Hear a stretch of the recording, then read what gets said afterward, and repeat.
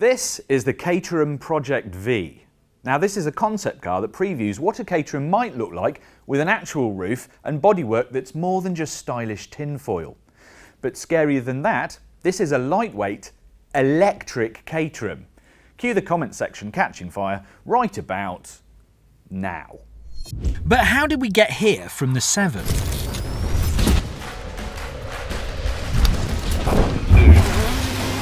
Well, Caterham 7s are British-built sports cars that are the epitome of pared-back, no-frills, back-to-basics nerve janglers. Don't get me wrong, I love a 7, but now that I have respect for my lower back, a Caterham tends to look like a mobile torture chamber. Any car whose idea of luxury is a clip-on roof and a heater that exclusively parboils your left knee is probably not going to be anything else than ruthless on the road. And that's pretty much the case. Caterhams are old school and proud.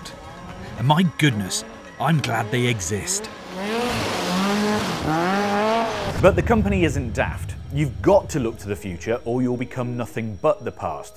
So it's time to meet son of 7, the Project V. Although this is very definitely not a 7. Could just be a 10 though. Yes, that is a Caterham with a roof and actual bodywork, and I happen to think it looks really grown up. I mean, let's look at it. It's got this big bubble of a front wheel arch which sort of caves down the side of the car and then runs back up into the second bubble, which is this slicked coupe roofline that then runs down into a third bubble, which is the rear haunch, which looks really muscular. At the front, you've got a central grille that's flanked by 2 wide vents that makes the car look low and wide, and I actually think those headlights carry a hint of Porsche. Or maybe that's just me. This might be a bit weird, but I like the way it sits.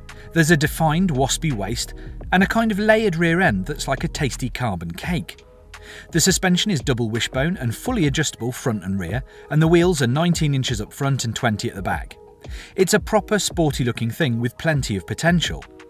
This is supposed to be a concept car, but it looks pretty real to me.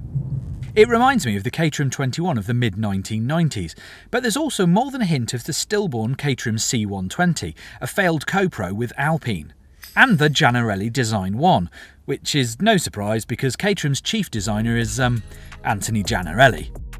But this car is more than just about what literally meets the eye, because this is an electric sports car. But more than that, it's a lightweight electric sports car, which a lot of the big players have been looking at really hard. The rumours of an electric Porsche Boxster are rife after all. So what do we get? Well, it's got a single electric motor that's mounted in the rear and drives the rear wheels and produces a relatively modest 268 brake horsepower. But thanks to a composite aluminium chassis and composite body panels, it's got a target weight of 1,190 kilograms, which is actually quite light. If you take into account the fact that something lightweight and nice like an Alpine A110 weighs about 1,100 kilos, that's not far off. I'll just have to avoid big dinners. As for performance, it's sort of largely in the same range, so 0 to 62 miles an hour in about 4.5 seconds, and just over 140 miles an hour top speed, which is plenty to get yourself into trouble. If you add in the adjustable suspension, which means that you can make the Project V handle like you want it to, it'll be a very, very attractive car. This is all really good stuff. But is this a real Caterham, or is it just some concept-y flight of fancy? To find out, I asked my old mate Bob, who happens to be the CEO of Caterham. This is an electric coupe. How can that possibly be a Caterham? Because it's simple, lightweight and fun to drive. And they're the 3 core DNAs of every 7 and what Caterham's all about. So how's that happened then? If you were going to produce this in numbers, simple, lightweight and fun to drive, how do you go about translating what Caterhamness is into an electric coupe that doesn't have cycle wings and a really bad heater? So everything that we focus on is about weight here. Right. So we're saying that we're going to produce this for 1,190 kilos, and everything on the car has to justify itself from a weight perspective, or anything that's not on the car saves us huge of weight. Yeah. We haven't got a frunk, or a fruit as I prefer to call it, and that saves 10 to 12 kilos. Oh, straight away? From what? Just because not having the fixings? We haven't got anything to seal it, the hinges, the latches, right, and the actual tray itself. Yeah. And the space it frees up gives us more room to do what we need to do with the crash structure, with the suspension. Yeah. So there's a big weight saving there, but 12 kilos doesn't sound a lot. But when you're looking through every aspect of the car, we haven't got an embedded infotainment system. Okay. So we've just got iPhone or Android Auto mirroring. Yeah.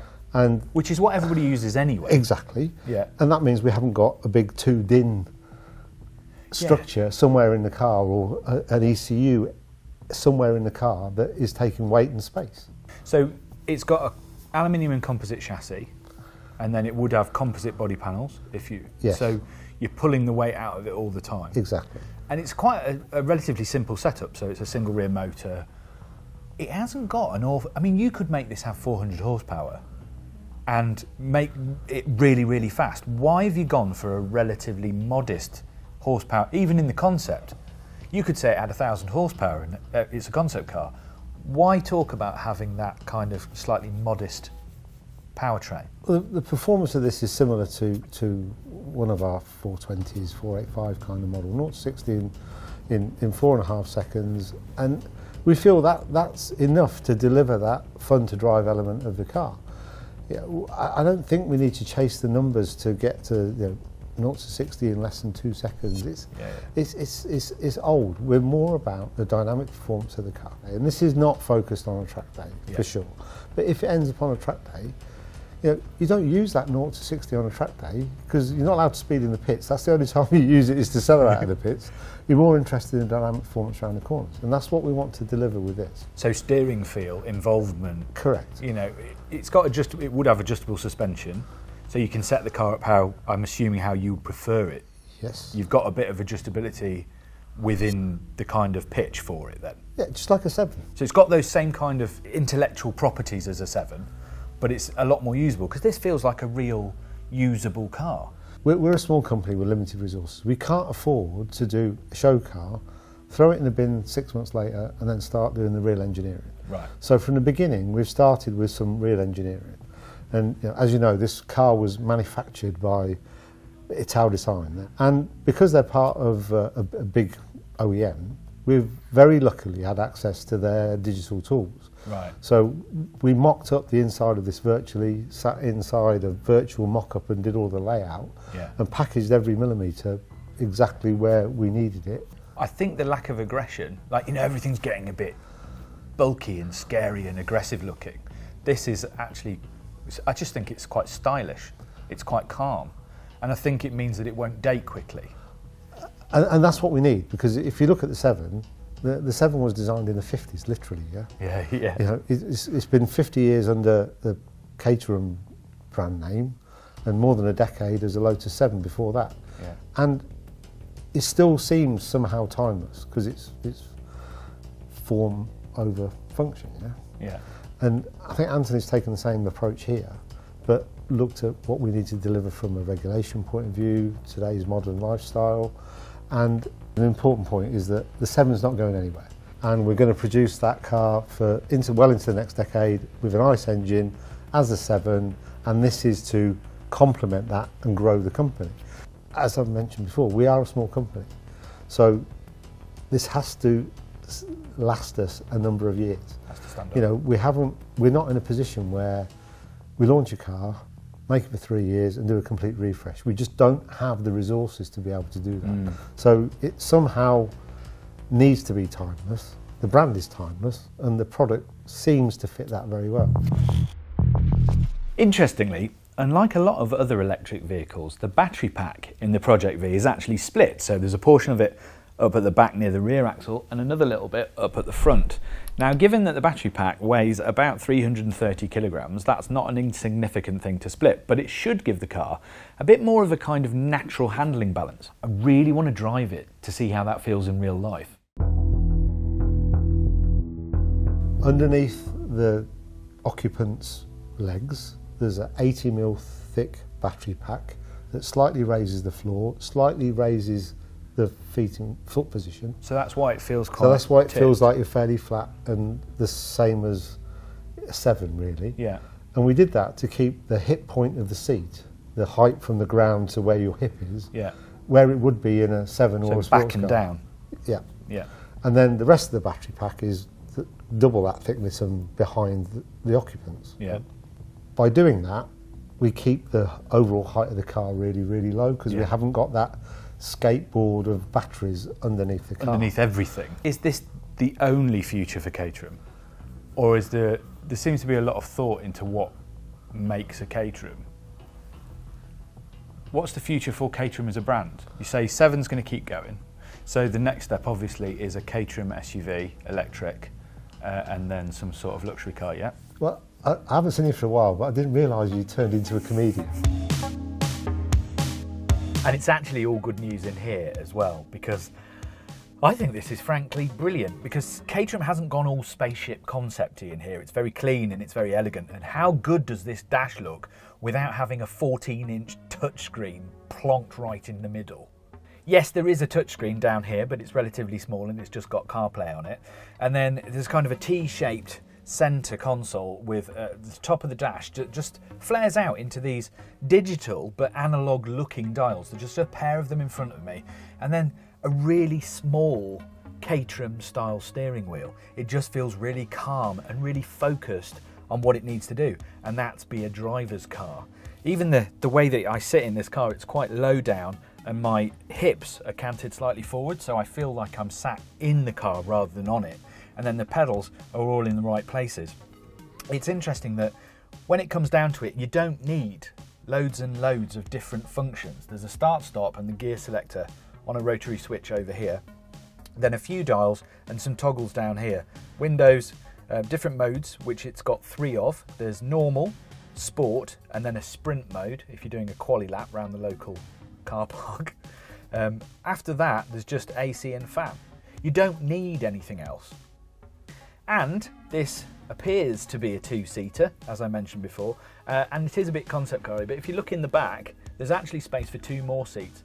And because this is the concept, you can have a single central rear seat. So this car can actually come as a 2-seater with just storage back there, a 3-seater with a central rear seat, or a 4-seater. And you wouldn't get very big people, but it's a really interesting concept. Personally, I think I'd go for a 2-seater and then some sort of storage for my backpack. It would be really useful. Of course, if you're in a normal Caterham, a Caterham 7, you'd be used to things rattling, it'd be very, very tight, there'd be no well, there's infinite headroom in a Caterham 7 because they usually don't have a roof. But this has got plenty of headroom, mainly because of that canted down hip action that means I'm sat quite low. But there's lovely tactile materials all through the car. This kind of ultra suede on the seats is fantastic. The seats themselves are quite thin, but super supportive. There's even a slot for your mobile phone in the center console here. They have actually thought of plenty of stuff, but it still feels vaguely like a Caterham. I know that sounds ridiculous when you're looking around this interior, but I think it's got to do with the fact that the steering wheel, apart from the fact it just says Caterham in the middle, is very small. It's very much like a 7. The way you sit down into the car is like a 7. The view's completely different. The acoustics are different, but it's got kind of the spirit of a 7 without being anything like it. I've never been in a 7 that's had all these modern accoutrements. It's really impressive. And the one thing I keep coming back to is that this does not feel like a concept car. Everything about it feels like it could be production in 6 months' time. And that is really interesting. How about practicality? Well, that 55 kWh battery isn't ridiculously small, about the same as you'd get in the average EV hatchback. So you're looking at a possible 249 miles of range if you drive conservatively, which probably means not hammering it everywhere in sprint mode. Plus there's 150 kilowatts of onboard DC charging, so you'll be looking at 20 to 80% in a quarter of an hour. More than convenient enough, even if you're driving with Caterhamish enthusiasm. I think the interesting thing here is that Caterham has had a really good long look at the weight of an electric sports car, balanced against the kind of performance and space and practicality that you might reasonably expect. This hasn't got neck-snapping acceleration, but it's plenty good enough, and if you ally that to where the battery sits and the adjustable suspension, this could be a really confident handling car. And yes, it is coping with about 330 kilograms of battery weight. There's no manual box and there's no noise, admittedly, but this is a really interesting idea. Caterham reckons, after it did a proper feasibility study, that the Project V could be out in late 2025 or early 2026 and starting at a price around £80,000. Now that's expensive for a Caterham, but it's pretty good for a junior supercar. Let us know what you think in the comments.